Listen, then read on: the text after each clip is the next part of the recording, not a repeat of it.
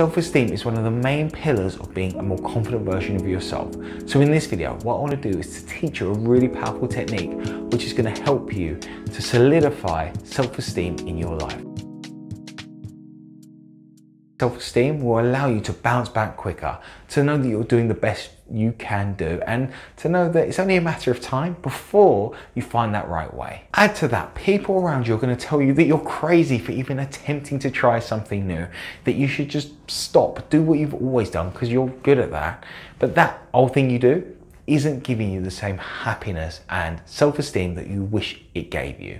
So instead, you need to pivot. You need to start trying something new, and that's okay. Remember, if people are telling you you're doing something wrong and you end up doing what they say, then your self-esteem isn't on point. You need to listen and understand what they're saying, but think, I know what I want to do. So this leads us nicely onto the technique, which is to realize that self-esteem comes from within.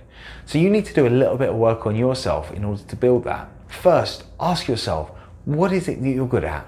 Tell me about your strengths. Tell me about all the good things that you do and you feel you can do. The next part is really tough, is to look at your weaknesses. And by looking at your weaknesses, what you might feel is a sense of anxiety, tension, stress. You don't have the tools in order to get better at doing those things. So you end up going backwards, not actually addressing them, not looking at them.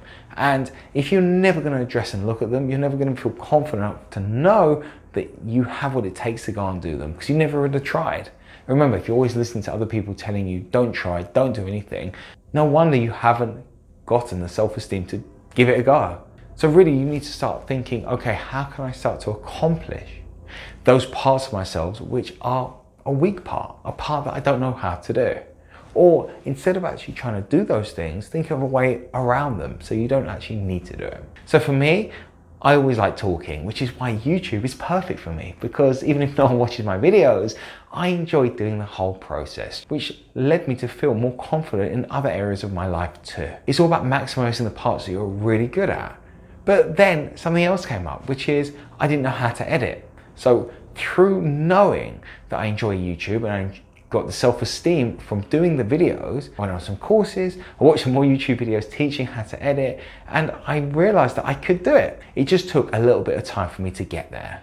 And that's okay, because through having the self-esteem to know that I can do it, it made it so, okay, it might take me a little bit longer than other people, and my YouTube channel might be a bit different from many other self-help YouTube channels, but I'm doing it my way. And that's okay. Self-esteem then is just knowing that if you put your mind to something, you can do it.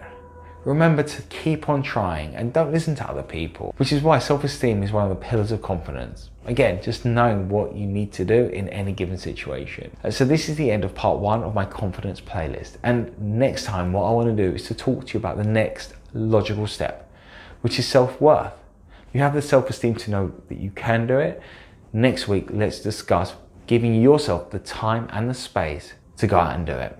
So make sure you subscribe to see that video and also plenty more videos to come. Look forward to seeing you next time. Take care. Bye bye.